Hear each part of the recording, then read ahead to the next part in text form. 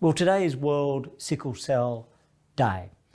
It's a day where we recognise a condition which affects the red blood cells, which can affect people in different ways and can have a huge impact on individual lives. It can pass from one parent to another. It can be more prevalent in people of particular ethnicity, particularly Southern European and Middle Eastern. And so our great task together is to help give people better awareness, better treatments, and a better chance of avoiding this condition. We have developed, in conjunction with so many from the rare diseases community, the National Strategic Action Plan for Rare Diseases. $3.3 million to help put it together and support it, but most importantly, to lay out the pathways for carrier screening, for additional research and for better treatments.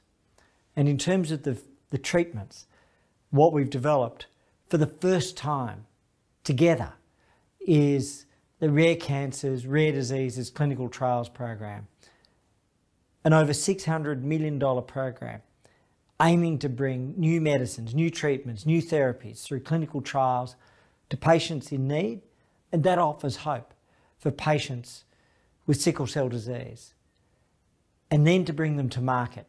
So it's not just those that are on the trials, but it's all patients everywhere who can benefit.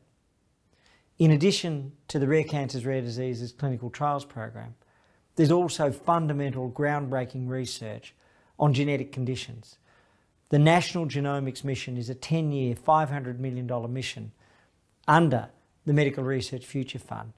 And this mission aims to understand diagnoses, treatments, preventions, and potentially cures.